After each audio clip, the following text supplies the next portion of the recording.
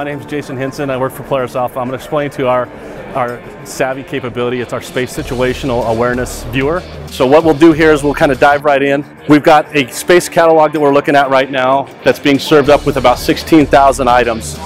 And with that, we've got a menu that we can kind of dive into over here at a high level.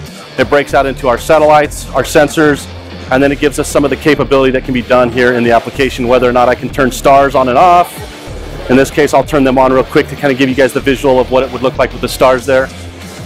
If I was to shut them back off, what we'll do is kind of dive right into our catalog of satellites here. As I select the satellites, we've got the entire catalog listed here in this table.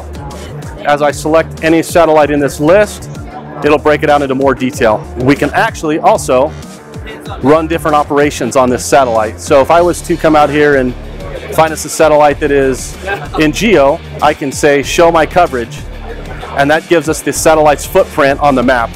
So you get a better representation of what that satellite actually will see on the globe. The next thing what we'll do is we'll demonstrate quickly here. We'll run a path schedule. This is a sensor schedule that can show me all of the sensors that can get eyes on this satellite. I'm going to ask for all of my sensors that are in my network. I'm going to run this for, say, the next 600 minutes, and we'll run this path schedule across the board. And what it does is it gives me an idea over here of all the sensors that are on the ground that actually can get visualization of this satellite.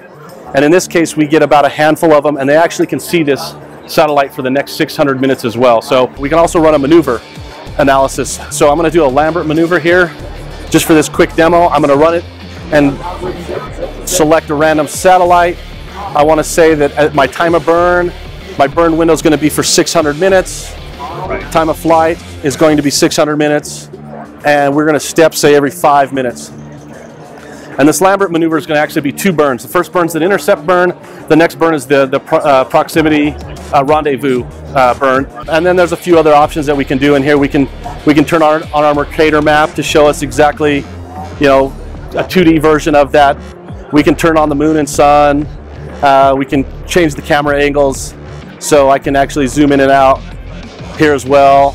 I can reset my camera angle as well real quickly. So at a high level, as want to say the 50,000 foot level, that's our Space Situational Awareness Viewer in a nutshell.